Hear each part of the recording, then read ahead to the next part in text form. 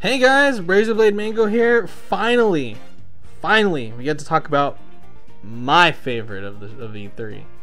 The only one that I think took advantage of PlayStation not being there. Nintendo. Yahoo! Yahoo! There's a fuckload to go through, like a ton. We'll try to keep this like we're trying to keep all these under 30 minutes, but Nintendo, I can't guarantee that with Nintendo. Maybe. So the first announcement is that the hero from the Dragon Quest games is going to be in Super Smash Bros. Ultimate, which surprised absolutely nobody because Dragon Quest is a cultural phenomenon in Japan, and it was leaked a long time ago that the hero was going to be in Dragon Quest. So there's that. Or the hero was going to be from Dragon Quest was going to be in Smash, and it looks good. I mean, I have the pass already, so I'm gonna get them and I'll play them and I'll put on the Dragon Quest VIII skin because I like Dragon Quest VIII a lot. Seriously, play Dragon Quest VIII. It's really good. Then they moved on to, speaking of Dragon Quest, they moved on to Dragon Quest XI. They didn't give off a release date in the Square Enix one, but they showed the release date here, which is September 27th. Because I will definitely buy that. I'll pour hundreds of hours into that because I've been looking forward to that for like a year, like 2 years now. Them releasing Dragon Quest on the Switch here, so I'm very excited. Do you have any input on the Dragon Quest stuff? I wasn't seeing anything, remember? Okay.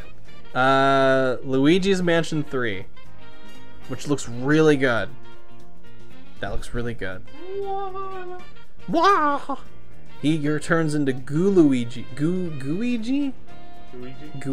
now. That has like soulless dead eyes that stares into your soul while you die and burn in hell for all eternity. It's your dagger. He's probably your favorite. He's green for a reason. Luigi's Mansion 3. They didn't give a release date for that. They gave a release date. I'm thinking that's going to get delayed to 2020. There's a release date for Animal Crossing, which doesn't come out till March. But there's no release date for Luigi's Mansion 3. Probably because there's so many games coming out this year. Yeah. Like, they don't want to fund it like with other competitions. Yeah. There's really no room this year for Luigi's Mansion 3. Like, there really isn't. I can't think, like, besides October, and even then October's probably going to be busy, but... December, maybe. That'd be a good December game. Then they did, like, a Dark Crystal Tactics game, which looks weird. I don't think I'm going to get that. You know, I like the Dark Crystal, but I'm not good at these, like, tactics things.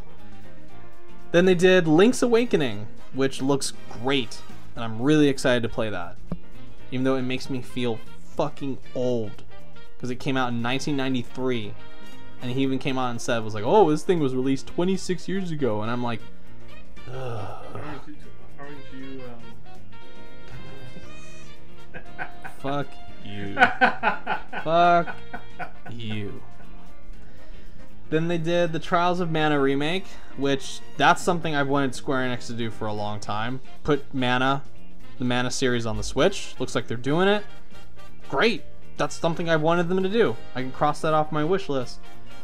The Witcher 3. You definitely have thoughts on this. Oh, one of the best games of 2015, right? No, like my favorite game of the fucking decade. So, well, my favorite game of... Yeah, it's in the running for my favorite game of the decade. A game that pushes the limits of CPU and graphical and detail and how it works on the Switch. And I told myself, I'm like, that thing's gonna catch on fire. Trying to run the Witcher? And they finally released an article, and I had to send it to Adam about this whole thing, how the hell they're running it, and they had down so many things to just make it run on the port 720p 30 frames. Isn't that docked though? That's the dock. What about portable? Portable. Maybe it's the other way around. No, yeah, dock is 720. Portable, like 540p. But they had to do so many things just to make sure it runs at 30 frames exactly. Yeah, for a game that elaborately scale. That's impressive. That's a fucking miracle that they got that to run like that. And what I've seen is like one of the big thing is really low anti-aliasing. Plus like the level of detail, because it looks it looks more like a PS3 game. I haven't seen footage of it. Oh, there's photos. There's just photos online. Oh, they're just photos? There's photos, but it tells you how. Footage of it. Get to see the footage, but there's photos of in the game how it is, and it shows you like, you know, like the detail, like, you know, all the characters are in details you think they are. Yeah. But it's like running a game like that. It's like how? It's like, the question is, why the Switch? Well, because I think that's like one of the most like requested ports on the Switch is Witcher 3. People just didn't think it could be done.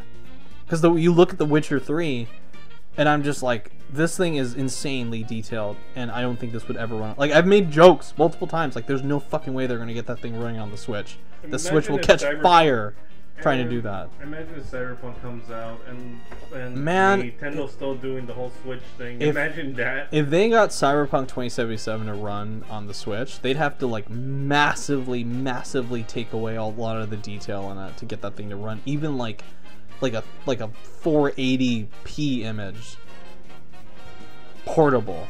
Forget docked. Like portable would have to be like 480p or something, and run at like between 25 to 30 frames.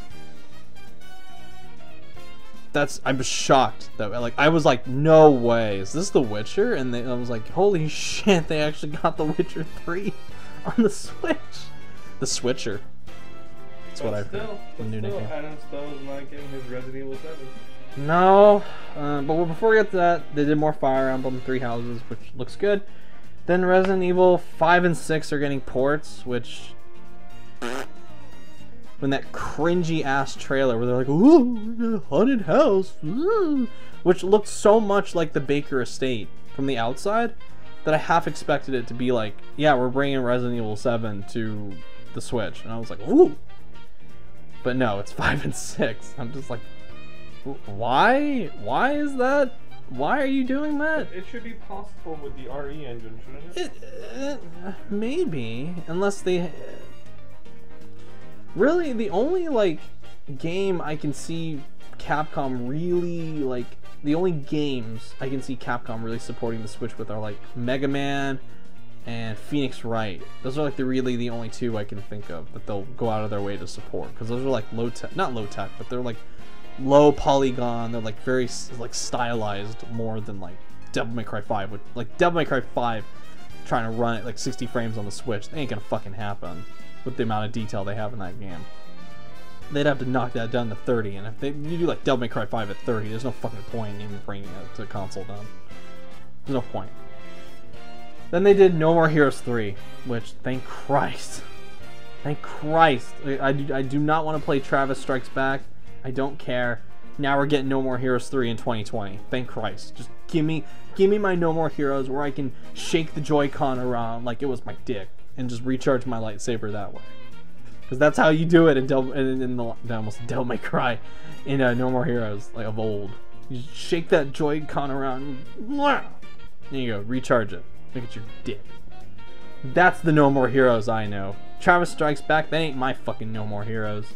That's a pretender. The pretender.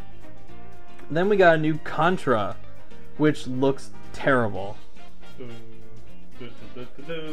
Which Konami, I'm like, fuck off Konami. I don't care about your Contra. Daemon X Machina. I did not like the alpha that we got for it like a couple months back. Was not a fan of it, so I've just been kind of like tuning out to Daemon X Machina stuff. Panzer Dragoon, they're making a remake of that. I mean, maybe. Astral Chain, which I'm still undecided on.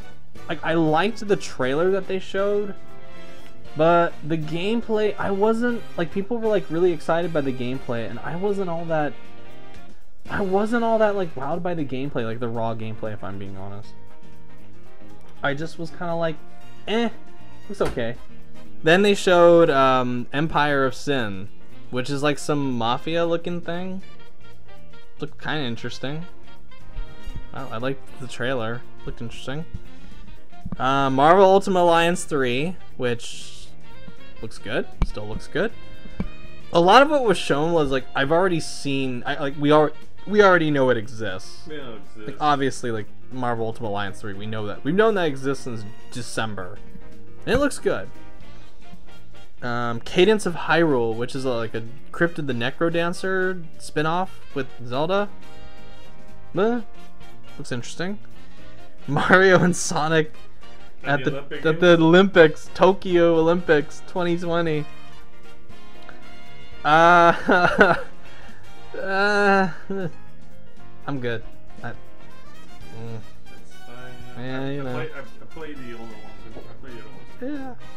I've never played them, so I don't have any. I played them. We used to just like goof around, like oh yeah. Like, you throw this. Okay, go for it. I swear, I thought I threw much harder than that. And I thought it was the one where you had to run and like jump, and I'm like, oh my god. Oh my god. Fucking Mario and Sonic Olympics. Then they moved on to Animal Crossing New Horizons, which I was very happy with what they showed. Day one for you? No, because they weren't Final Fantasy VII Remake, but it still looked pretty damn good.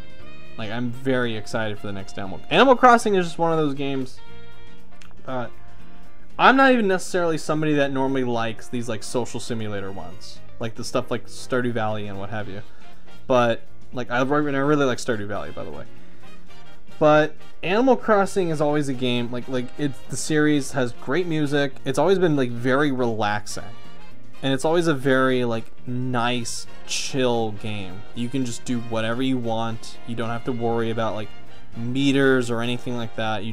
Hey, you want to go chop this tree down? You can go do that. You can spend your time fishing. It's just a very chill game. And this one seems to be like Tom Nook is. You buy like a getaway package to a deserted island. And then it eventually just becomes more populated with people and the typical cast of characters. And yes, Isabella's in it. I've heard Isabella's in it, which is nice. Isabella's awesome. So, Animal Crossing looks really good. March 20th, 2020. I was very happy that it got delayed out of 2019 because I was going to shit a brick if it came out in November. There are too many games in November this year. You were probably starting like, I don't know, probably asking for like a new credit card. Maybe. Like November this year, it's like fucking Jedi Fallen Order, Pokemon Sword. Oh yeah, that Pokemon Sword still looks good. Doom, Death Stranding. And yeah, but that's like at least one game every week for like 3 weeks straight. Which Can we go through those like I gotta use up. 2 in the morning, yeah. 3 in the morning playing. Yeah. Then they did the thing that I have been waiting for quite a while now. The Roblox 2. Yes. They put my boy Banjo, my homies Banjo-Kazooie in Smash Brothers, and this is don't worry, guys. Don't worry. He was much more excited. He screamed. Yes, this is why I don't make fun of people that nerd out during movie trailers. Like when the new Marvel movie comes out, when the new trailer, or the new Star Wars trailer comes out. I don't like making fun of those people, as tempting as it is, because like I said with my Persona 5 the Royal Edition video, I know good and goddamn well that I will do the exact same thing that I will make fun of them for if it's for a game trailer that I'm really, really excited for. Just like when I did with Uncharted 4. Uncharted 4 and me with like Kingdom Hearts 3 when that was first announced. And The Last of Us Part 2. Last of Us Part 2 and Final Fantasy 7 Remake for me as well. I like lost my shit. And you can hear it. You want to hear a grown man making an embarrassing spectacle of himself over Banjo-Kazooie? You can go watch my video where I literally cut that out for live reactions. Like here, separated video. There you go. Which and they showed gameplay. Spiral Mountain is the map or is the stage, which looks great. Gruntilda is in it. You got the Jinjos as the final Smash. Now I have to buy Smash Brothers. Now you have to buy Smash Brothers. Talk about our friend that what James did. Oh, friends. So one of my best friends, he is like a mega Banjo-Kazooie fan. Okay, like I remember in high school when he used to draw like sketches of Banjo-Kazooie all the time. Like his PlayStation name is literally Roshan Kazooie. That literally is his PSN name, Roshan Kazooie. And I messaged him the day after the Nintendo conference, and I said, "Hey man, what do you think about Nintendo and Smash?" Or my stupid ass. What do you think about Banjo-Kazooie in Smash? And he said, "Man, as soon as I heard that, I went out and bought a Switch." The minute I heard that, I went out and bought a Switch. And I was like, "Damn, really?" I was like, "Yep, I did it. I bought Smash." Yep. He bought Smash, and what else did he buy? I think he bought Breath of the Wild, even though he already played it on the Wii U. He just bought it again for the Switch. I was like, okay, fair play. Banjo and Smash. That's pretty fucking awesome. It's happening. It happens. Now they just need Sora in Smash, and I won't ask for anything from Mr. Sakurai ever again. I will never ask that man for anything ever again if they just put Sora in Smash. I will be happy. That's it. Video games can be achieved now. The height of video games, Sora and Smash. Make it happen. Can you put that game in there? No. PlayStation would never allow that. Imagine it happened. Yeah. Maybe. Weirder things have happened. Then it ended with not necessarily a bombshell, because we already knew, like, we all knew that they were doing this. They're making a sequel to Breath of the Wild. And I was shocked by how much of it they showed. I was surprised that they actually have, like, fully animated stuff to show. Not gameplay, of course, because God forbid we show gameplay at E3, but in this case, with Zelda, I'm willing to make that exception, because with Breath of the Wild 2, all you have to do is show like a little bit. You can literally just flash a JPEG and be like, "Hey, Breath of the Wild 2 in development." But they actually showed like cutscenes of it. And I was like, whoa, this looks creepy and dark and scary. And that's awesome. And I love that. I want more of this, please, because I've been going through Breath of the Wild again, and I like it.